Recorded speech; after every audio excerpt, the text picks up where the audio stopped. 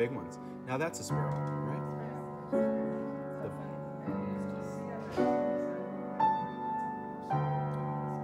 Oh my God, this sparrow is just going crazy in the bird bath. Look, that's a house wren right there on the rock. Look at him hopping around. They're going nuts in your bird. Oh, you cleaned it and they know it's fresh, huh? I don't know. I mean, they're like having a frolic. Well, good morning, YouTube. Sunday morning. Hello, Mr. Skull. And there is Marilyn hanging out there in my Marilyn Monroe calendar.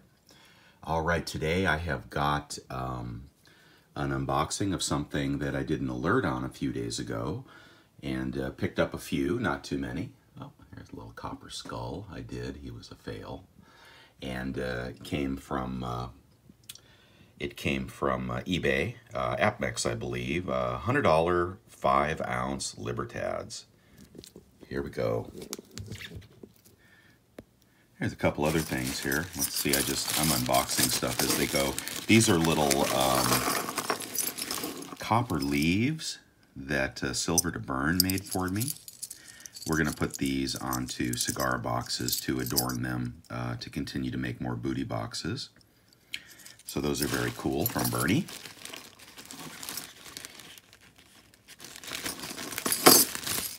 And what's this? I found some of my old Nuke Cola bottle caps. I was making, I had a run, quite a large run of Nuke Cola.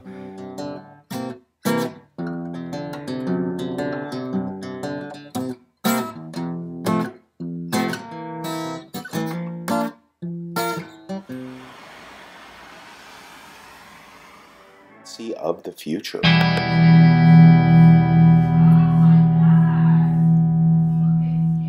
Cola. So what I was doing was making the bottle caps were part of the COA, so it would have the grams and so forth, and then it would have a cool bottle cap. But here's a couple of my fails. I don't know why I keep my fails. Most people melt, you know, their fails, but I don't know. It's hard for me to melt them. Here's a few of those. So if you haven't seen these before, I don't have a good version handy, but they're poured in a bottle cap, and they are stamped cola. The currency of the apocalypse, right? That's enough of that. Okay, so on to the unboxing. Okay, so, oopsie. Can you see this? Here we go, just came in the mail yesterday. I'm gonna use a knife today, although I do have 17 pair of scissors in my in my bench here. But we're just gonna slice this one with a little box. So it comes with that inside the box. I don't see a receipt handy, so let's just get this open here. I will use a pair of scissors to open this. 15 ounces of Mexican silver. What are these? These are about $4.50 over spot, but they are some of the most beautiful 5-ounce coins you will ever see. Oh, I do have a receipt in here. This did come from Apmex. The eBay price was $102.80 when I bought these and when I did the alert for you guys. And after credit card rebates, you know, pretty close to $100. These are the BU Libertads, but to my great delight, they've come in capsules. Oh man, normally those come in flips. These capsules are, I think they're over $1 a piece. So there is one. There is two. There is 3 ringy dingies. I haven't seen a deal that good on 5-ounce libs for 4 years. Let's go ahead and bust one of these out of here. Well, you know, actually I don't need to. You can probably get the detail on that right through the plastic. That might be upside down. Hold on. Here we go. These are in beautiful condition. They're definitely BU uncirculated. Nice, fresh, shiny capsule. and there are the different, what are these, the different flags of Mexico. Each one is a different image of the eagle and the snake, I believe. Very pretty. But these are 2018s. And 2018s. Now I'm told the mintage is a little higher for 2018. It is going to be a high mintage year, but that is based on the advanced information, the advanced release. Obviously 2018, we're still in the middle of it.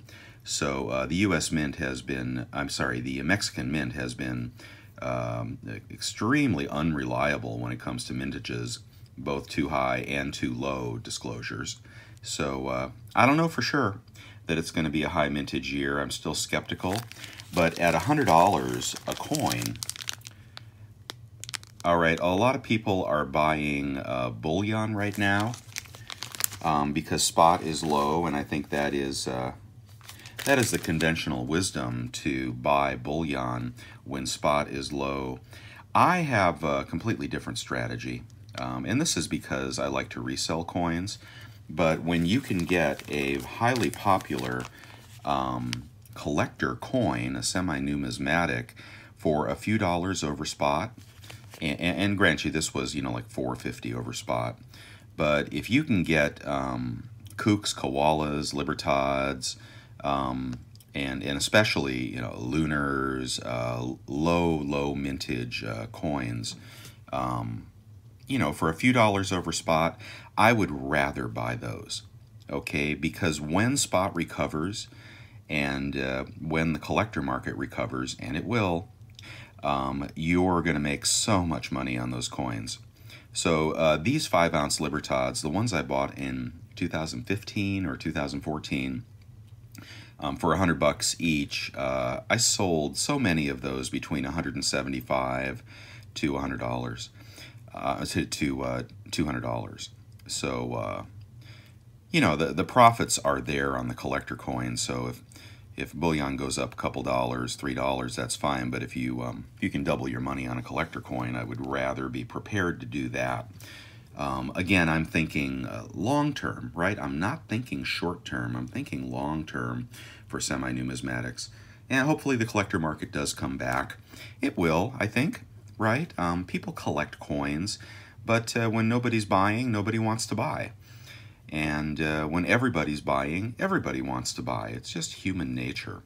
So anyway, this would be my preferred kind of a purchase in a crashing spot market. But there's nothing wrong with buying bullion as well. But anyway, I look for collector coins that they've thrown the baby out with the bathwater when you see $100 5-ounce Libertads. Right? Baby's been thrown completely out the window. Beautiful baby with a nice, a capsule as well. That's $1. So I'd call this $3.50 over spot, considering I got a brand new, spanking new capsule. All right, that's what I have today, and I'll be back at you later with more information. Remember to click that bell button if you want to be notified about the U.S. Mint San Francisco reverse proof set tomorrow before it comes out. You definitely want to take a look at that. Okay, guys. See you.